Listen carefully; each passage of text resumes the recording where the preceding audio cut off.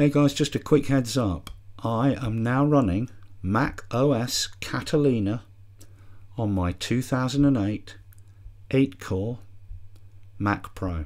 That's the 2.8 gigahertz 8-core Mac Pro from 2008. I'm running OS Catalina on it, and it is running flawlessly as far as I can tell.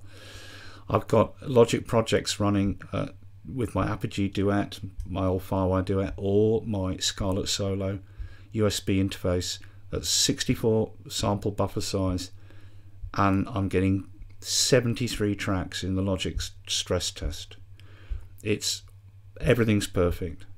And of course I did it using another one of those installers from that guy DOS Dude 1, the same guy who I used his installer when I did the Mojave install on the Mac Pro. Well, now I've done a Catalina install and it's working 100%.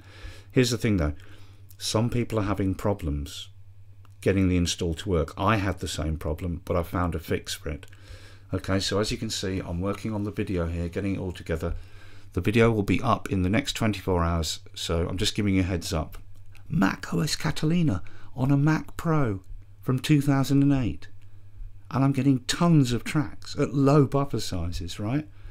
And we're talking about a machine that now you can buy second hand for like 200 British pounds, absolute maximum 300 British pounds.